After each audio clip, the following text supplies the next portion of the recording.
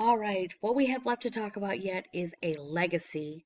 A legacy is what is given to a society or what is left over or still used today in our societies. Okay, so what we are going to refer to it as gifts from our ancient civilizations.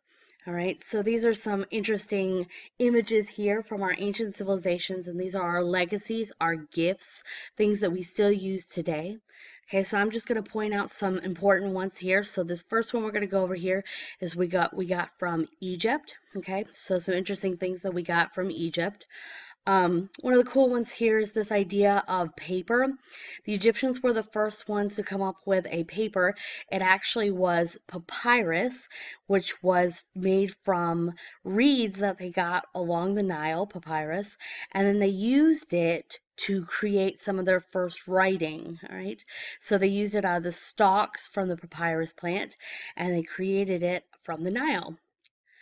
One of the other things that we got and still use today from the Egyptians was the help of some of our public administrators, okay? So our governors, our bureaucracy, okay, these public administrators, including scribes, people who write things down.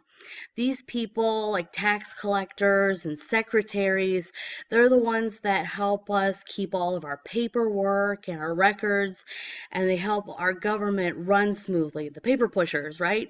We definitely still use them today. Our school would not run well without our secretaries. No, they would not. Okay.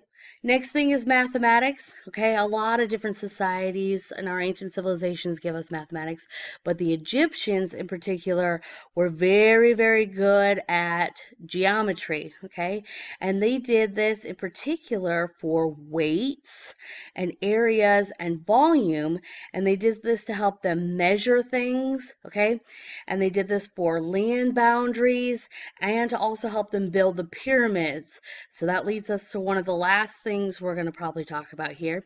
And this was obviously their huge temples, right? The pyramids and the temples and these huge structures that they had built. Okay, these are their tombs. We didn't know they were tombs to begin with, but they come from that idea of their mathematics. So we use some of their mathematical principles of weight and value and geometrics. We still use this idea of a pyramid, this kind of triangle at the top, but it's a square at the bottom. It's a geometric structure in some of our structures today. Okay, we also use the calendar that is very, very similar to the Egyptian calendar. You can see it's a 365-day calendar, just like ours, and 12 days. So we got that idea from the Egyptians. Okay, next we're going to talk about the gifts or the legacies from ancient Greece. Okay, ancient Greece is probably one of the more famous ones because almost everything we can recognize from ancient Greece. So here's a big one right here. Recognize these? Yeah, that's right.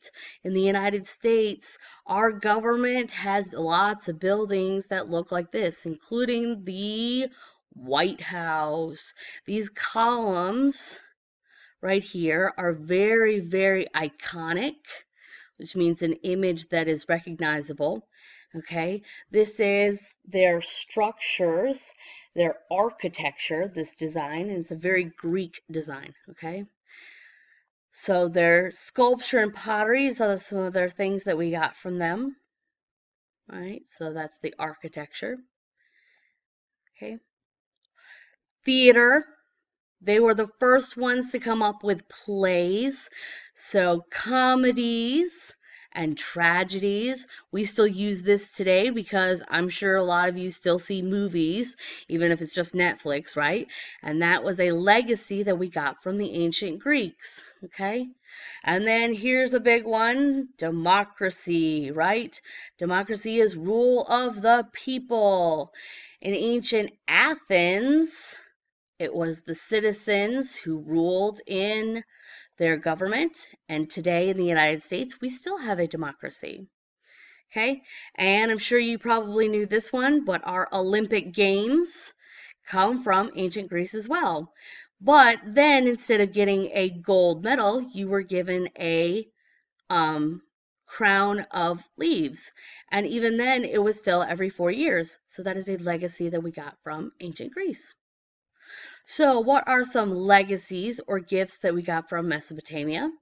Well, Mesopotamia actually was the very first society to come up with writing.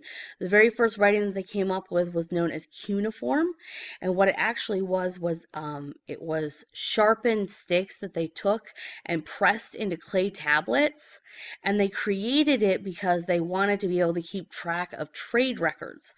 So they were the very first society to come up with writing. Okay. One of the other ones that we talk about quite a bit that we got from Mesopotamia, obviously, is our law codes, and we got that from the Code of Hammurabi. We talked about this quite a bit, and the Code of Hammurabi was very, very strict. It also set a precedent, which means a standard and something we can go back and look at, okay? And it was our first written code. So they come up with writing, and then they write their laws down.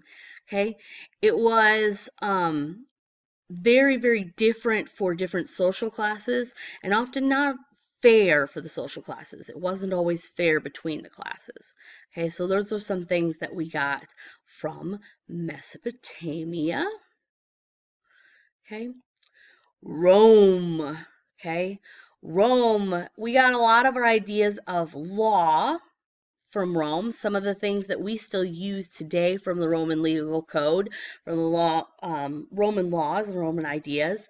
One of the things is the idea of you are innocent until you are proven guilty. That is a Roman idea, a Roman law. We got that from the 12 tables, and that is something we still use today, okay? They had a very, very complex system. They used courts, judges, jurors, lawyers. Kind of sounds a lot like what we have today, and in fact, that's where we got the ideas from, okay?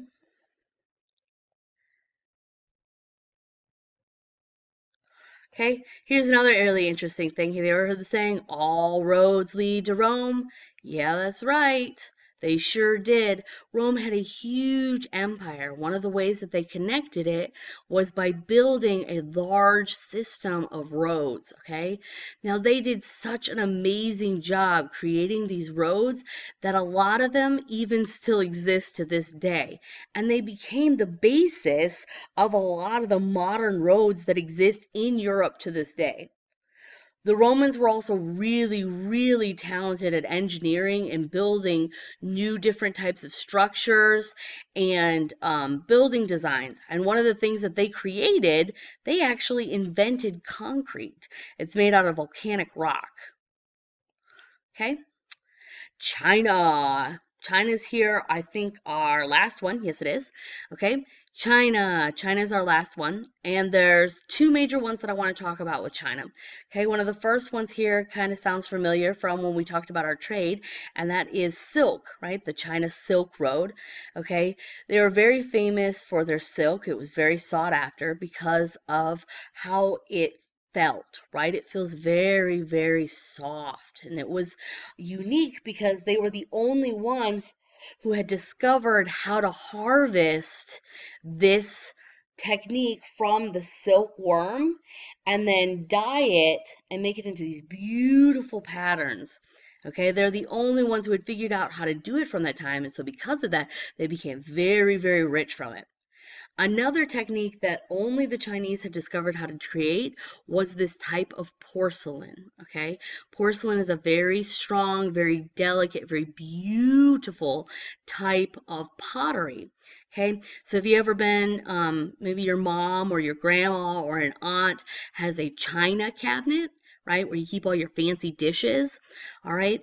And those are your very, very fancy dishes. And the reason they're called china cabinets is because that's the type of porcelain that the Chinese created. All right. And so because it only came from China for so long, that type of porcelain was nicknamed China. Isn't that interesting?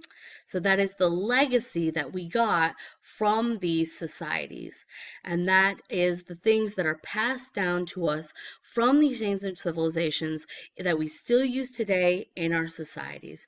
And that is what a legacy is. And that are things that we got from these ancient civilizations and still use today.